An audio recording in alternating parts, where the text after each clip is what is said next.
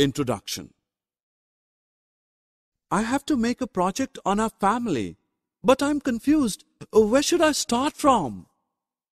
Don't worry, I'll help you in completion of your project. Thank you. Dear friends, will you join me in making this project? Objectives.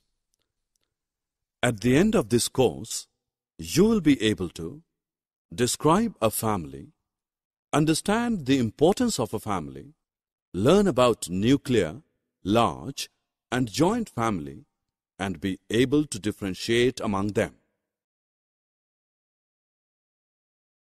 Dear, let's look at Sam's family.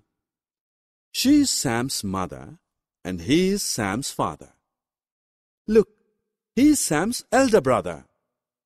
Hey, look here. They are his parental grandparents. Now see, they are Sam's uncle and aunt. And they are his maternal grandparents.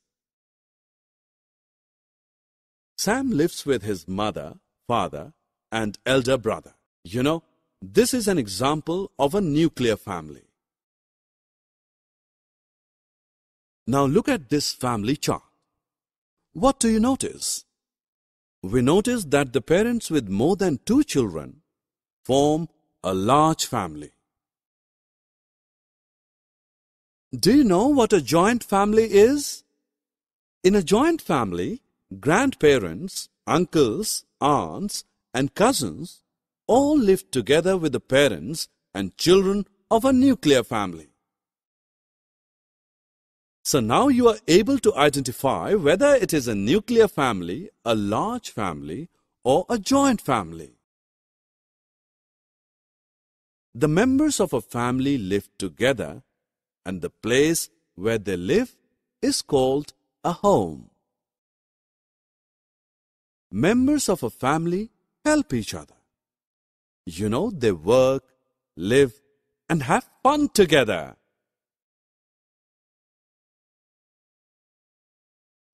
Summary.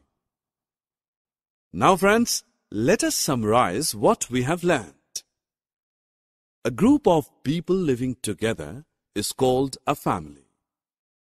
The different types of family are nuclear family, large family, and joint family.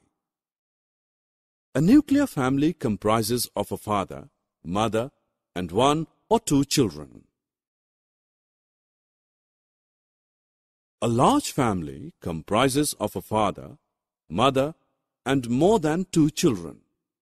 A joint family comprises of grandparents, uncle, aunt, and cousins living together with the nuclear family.